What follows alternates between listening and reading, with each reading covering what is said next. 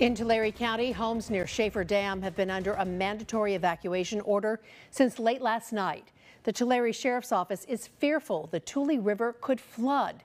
The Sheriff's Office says people in this area just west of the spillway should pack up and leave. Officials say the water on the lake is so high it's causing major concerns downstream. We have team coverage tonight. Chief Meteorologist Lauren Wallace has our pinpoint weather forecast. But we begin with Esteban Reynoso and the threat of flooding from the Tule River.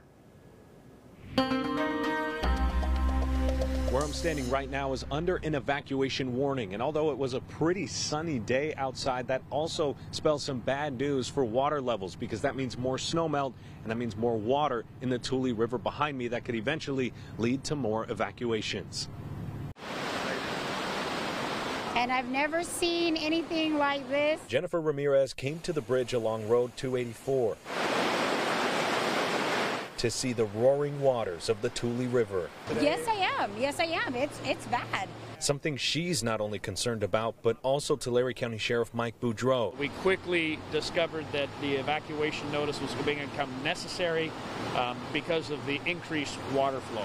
The Tulare County Sheriff's Office issued evacuation orders for areas close to Schaefer Dam late Tuesday night. The spillway had so much water it was spilling over into Tule River. Even the sheriff's own family had to pack up and leave. My home, I had to evacuate my home.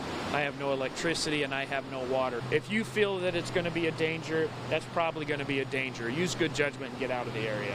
When we saw the water, we were already ready to go, and then of course the sheriff and coming by here, that was icing on the cake. Josh Webb and his family live downstream.